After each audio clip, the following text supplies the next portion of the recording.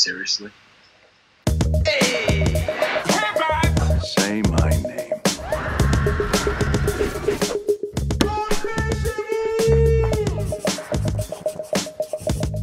Current TV show right now that I'm watching is Money Heist. That one's like really good. It's really intense. You know, Spanish is the first language. Fue mi primer lenguaje. I never really paid attention too much to Spanish shows before. Now that they're all over Netflix and, you know, the Spanish community is growing more, you know, you start to really appreciate your culture and where you come from. Like Casa de Papel. Yes. Who doesn't love a heist, you know? That's a good show.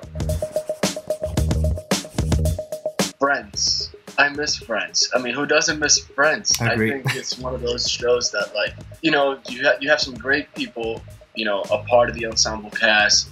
And on top of that, they always make me laugh. And it's one of those that I could just leave in the background playing and do everything else and still hear some of the lines and still laugh. Je m'appelle Claude.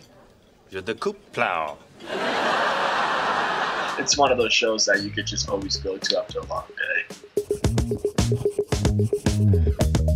Friends, yeah. Yeah, Friends for sure. Friends for sure. Oh, wow, that's a good one. I'm curious as to Eliott, you know, it's a Spanish show as well. It reminds me a lot of 13 Reasons Why in many ways, you know, because it deals with a lot of the high school drama that a lot of characters go through, you know, that emotional abuse and sometimes physical, obviously. So I would like to be a part of that world just to see the similarities and the differences.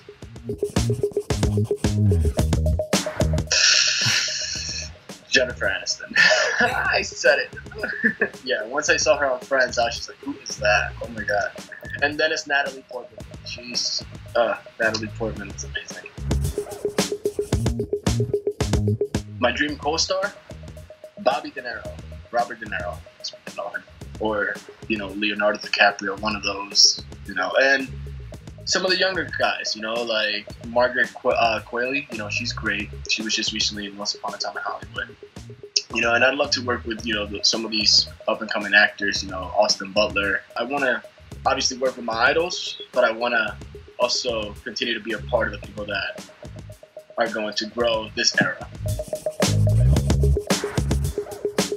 Euphoria. Just because I know that show is really intense and it's very grounded, and that's what I like about it. You know, it's very real. It doesn't hide the teenage drug dealer or the teenage drug abuser. You know, it doesn't hide from rawness. Look, man, all I need is just like a few OCs. I'm sorry, but you can't be coming over here no more. I'd like one day on that show just to really sink into my personal flaws, you know. I might be bold for saying this, but I have never watched Breaking Bad. What the hell is wrong with you? I've never watched it, so I'm hearing all this hype about you gotta watch Breaking Bad, so maybe I'll give it a go. Maybe. It'll be Friends. Yeah, that's an easy one. Just because it's always made me feel the best, you know. Not talking storyline or anything like that. I know there's a lot more better shows with better acting, you know, just because I know the impact that Friends has had on my life and others around me, the mood changer, you know, so it's all about the feeling, you know, and that Friends brings that.